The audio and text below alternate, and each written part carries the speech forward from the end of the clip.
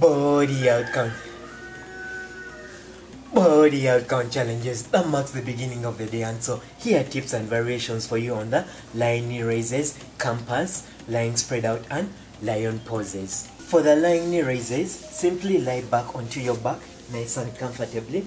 Raise your legs. You may decide to combine them together, but keep them flexible within your knees. You may point your toes up the side or upwards, and your hands may decide to place them down or at your back. Spread them out. That's all up to you. But all throughout, keep taking nice deep breath, feeling the motion of your stomach moving up and down. Let your knees feel the tension as the nice cool wind brushes across them.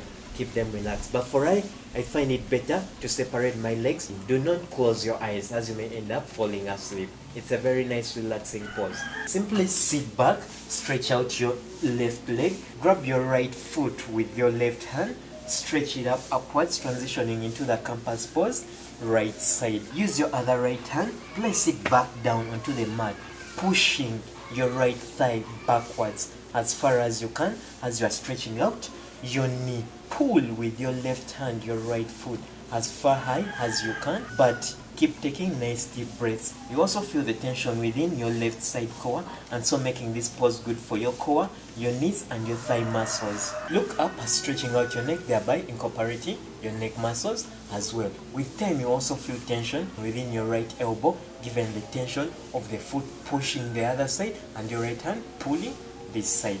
As usual, switch over to the left side, and so from this side it will look like this. In this case, I'll use my left hand, place it onto the mat just beside my hip, and then use it to push this leg backwards as I'm stretching out this knee in this motion. This hand also is helping me to pull backwards just like that.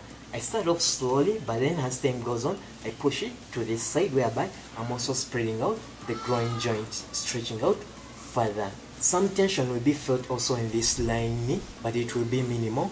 Make sure that it stays nice and flat on the ground to help you balance. Simply lie back into the lying spread out pose, raising your legs, and then you spread them out further as much as you can. You may decide to also hold your feet with your hands, and then you pull just like that, or you may just make your hands nice and comfortable. The main focus of this is to stretch out further these inner thigh muscles as well as your groin joints. As usual, we need to bring it up together and thereby going into the lion pose. Since the lion is known to be fierce, simply kneel down comfortably, but then you bend in your back a little bit, just like this. Bring your hands forward and then spread them out, sort of like a lion ready to attack. Pull out your tongue.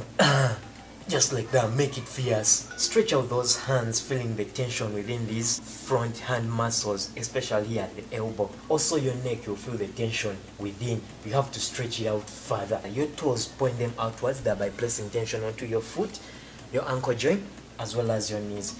Your thighs are now sort of relaxed, but then you're spreading out the rest of the body. Let me know how it all goes. Other than that, send in more challenges and just, and hey, let's do more yoga together. Stay cool, keep calm and relaxed.